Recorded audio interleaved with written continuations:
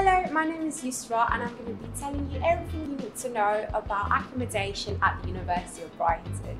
If you're a first year university student and Brighton is your first choice, you're automatically guaranteed a room at the accommodation. Plus, all bills are included, so you won't have to worry about things like electricity, Wi-Fi, water, and for your peace of mind, there's security in all buildings. When it comes to picking your room, you should know that 80% of students get their first or second choice, so you have to think what's best for you.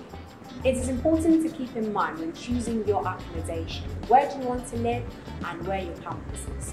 What I really liked about my accommodation is that I was relatively close to uni as well as the city centre, and that really worked for me. What you have to do now is really consider what will work for you. Your room is really your home. Every room comes in a similar layout. You'll have everything you need, a bed, a desk, a wardrobe, a bathroom. But at the end of the day, your room will be what you really make out of it. All our halls are self-catered.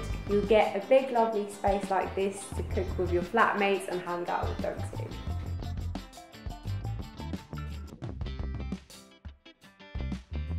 Whether you want to live off campus or on campus, our accommodation services team is here to help.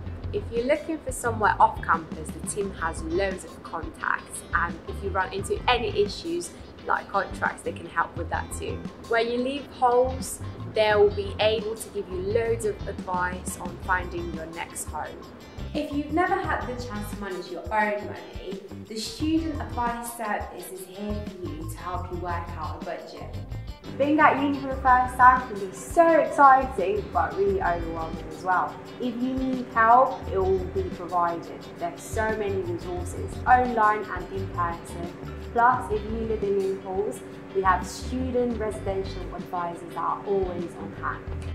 I hope this video has given you a little insight on Brighton life. If you have any questions about anything I've mentioned previously, head over to Belong at Brighton website, and I'm looking forward to seeing you very soon.